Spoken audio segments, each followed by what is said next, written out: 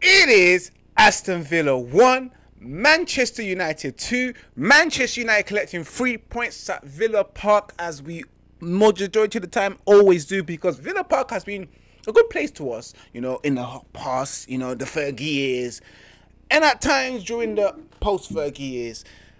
But yesterday, it was very important because Manchester United needed to just show that they're serious for the top 4 race and trying to get into that Champions League position, which they did. And big up to them for getting that 3 point, because it was going to be a tough game. And it was a tough game for Manchester United, especially for the fact that they took the lead. And then during the second half, conceded for Aston Villa to equalise against Manchester United. But then Manchester United finding that strength to somehow get that winning goal. And Scott McTominay was the one who got the winning goal. What a match for today. What a lovely start for me. Hopefully Ivory Coast can sweeten it and make it a lovely day for me. But guys, today Manchester United did what they had to do. They did the business, and now they're going home. You look at the first 45 minutes, the first half, Manchester United, it was a good half for Manchester United. Although Aston Villa came out strong in the first 15 minutes, going at it, trying to open us up, especially on our right-hand side where Diogo Dalot was there. You got Ramsey and, of course, Moreno attacking strongly on their left-hand side. But Manchester United did well. Diogo Dalot, what a player, man. Straight up. Defended solid, going forward solid. Like, crucial tackles. He was hella involved in that game in the first 45 minutes.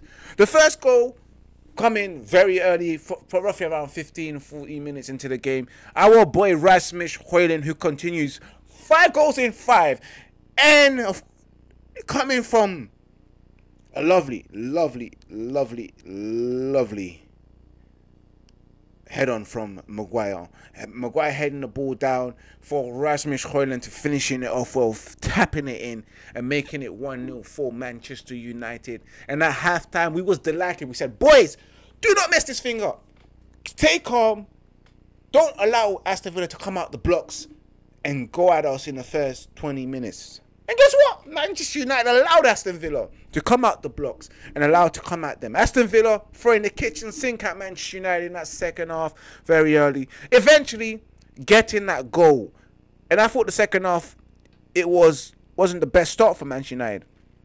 But then Aston Villa got that equaliser because it was coming.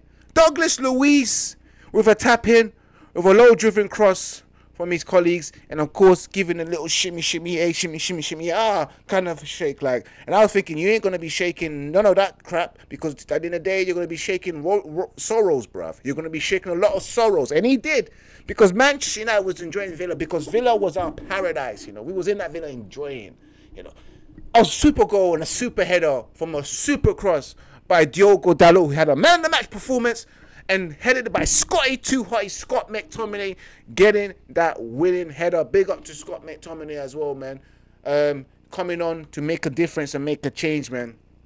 Full time for Manchester United to get that win. It means so much, guys. And I'm so happy. And I'm so delighted, because we needed 3 points today. And we delivered. We showed at times fight.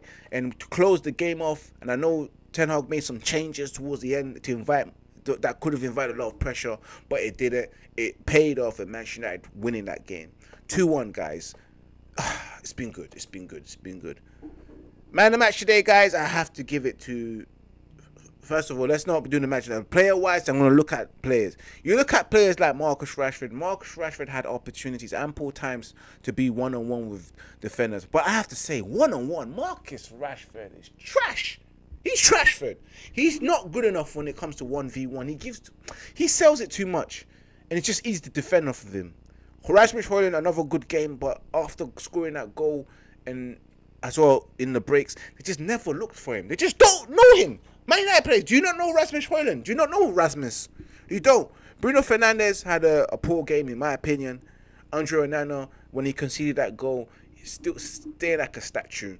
Casemiro, decent. McTominay come on and do the work. Maguire had a very good game. I cannot fault him. Mainu as well. And Dalot. Man of the match today, guys, I have to give it to Diogo Dalot. It could have went to easily go to Maguire, but I go in with Diogo Dalot, and donkey of the match, Marcus Rashford. But this case, guys, this has been your your match reaction from your boy Ivorian Spice. Let me know in the comments what your thoughts on today's game. Who do you think was your man of the match, your donkey of the match? Because I called a 2-1 victory in my watch along, and we did it. We did it. Yes, it is, guys. See you later. 7:45 p.m. for the African Cup of Nations finals. Come on, Ivory Coast, and we'll see you tomorrow at 8 p.m. for the catch up to digest and analyze this game. Till next time, remember to keep it united. Remember to keep it red united. Smash that like button, share. God bless. Peace and vamos.